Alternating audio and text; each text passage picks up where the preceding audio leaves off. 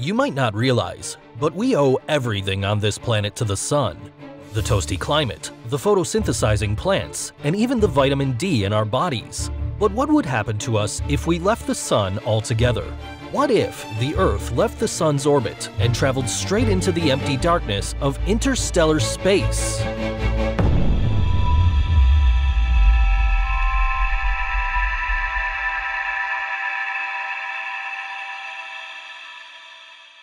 For such an event to happen, we would need some kind of external force interfering with the neat orbits of our planets in our solar system. Think of a second star passing close by and catapulting us away, or maybe a rogue planet. There are several possibilities, but let's not dwell on those, and instead assume that the Earth just stops orbiting the Sun and starts moving straight ahead at its orbital velocity. The Earth is uniquely well situated when it comes to distance between us and the Sun. It's not too hot nor too cold. Astronomers call it the Goldilocks zone or the habitable zone. And on this journey, we will also find out very quickly how small this zone really is. At this moment, the Earth is 150 kilometers away from the Sun, a unit that is called 1 AU. At its current velocity, the Earth would travel about 6.5 AU a year, rapidly moving away from our home orbit. This means that we would go past Mars in about a month and past Pluto in about 4.5 years. The chance that we collide with any of the planets is minimal due to the sheer size of their orbit, but we might get bombarded quite nastily when passing the asteroid belt between the second and third month. Apart from this, the effects of this departure would be noticeable almost immediately. By the time we pass Mars, our toasty planet would have been so far already that the average global temperature would go down about 15 degrees. 1 month later, around the same distance from the Sun as Jupiter, and the temperature will fall even further to a wintry 0 degrees. In addition, nearly all plant life will be dead by now, due to either starvation or hypothermia, causing a mass extinction all across the planet and stopping the renewal of our oxygen. While catastrophical, these conditions are still manageable for the well-prepared. Things get worse though, as the temperature will keep falling lower and lower, reaching an estimated -75 after 1 year. At this point, all water, including the oceans, is covered by several meters of ice. Interestingly enough, this is good for some sea life, as the ice will insulate the water below and help to keep it liquid for the billions of years as long as the Earth's core remains liquid. Thermophilic life that sits around thermal vents on the bottom of the ocean would probably not even notice the difference. Any surviving humans at this point would be doing the same, either living off the heat provided by thermal vents like in Yellowstone Park, living deep underground where the Earth provides heat, or using the dwindling supplies of fuel to keep them warm. Nuclear energy would be very helpful at this point, as the material lasts for a very long time when compared to other fuels.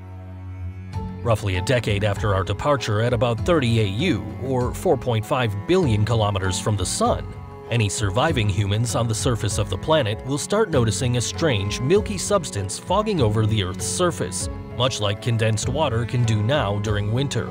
This liquid is more worrying though, as it is liquefied air. We're very used to air being a gas, but at around -200 degrees, it will liquefy. In fact, the entire atmosphere will slowly start to condense down into a liquid, and the air will grow thinner and thinner. Eventually, it will be impossible to breathe on the surface. The liquid air brings more problems though, as it is extremely flammable. NASA even has another word for it: rocket fuel. So not only will it be hard to breathe due to there being less and less gaseous air, but an extremely flammable liquid will start pouring into the remaining underground bunkers and start exploding when coming into contact with open flame.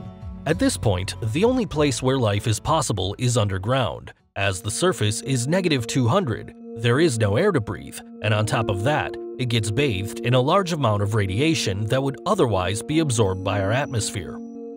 We think that it is safe to say that this is the point where nothing can survive on the surface for an extended amount of time. Fortunately, that's where it kind of stops getting worse. Due to the warm core of the Earth, our oceans under the initial ice cap will remain liquid, And when moving a few kilometers further into the Earth's surface, it can even get up to comfortable temperatures.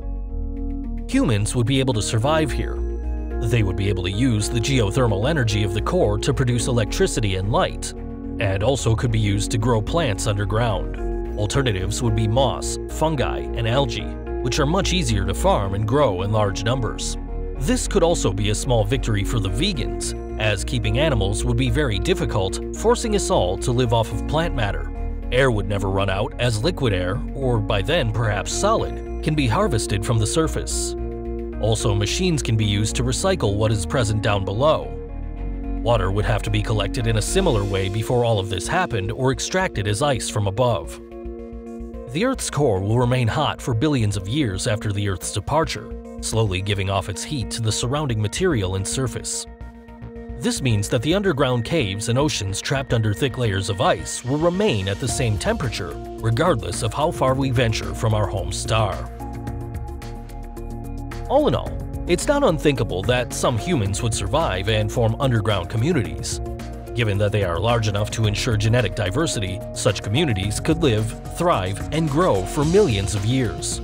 And in the wild, we can only expect life to survive and thrive in the eternal darkness of our deep oceans, unaffected and untouched. How would you react to such a situation? Tell us your survival plan in the comments below.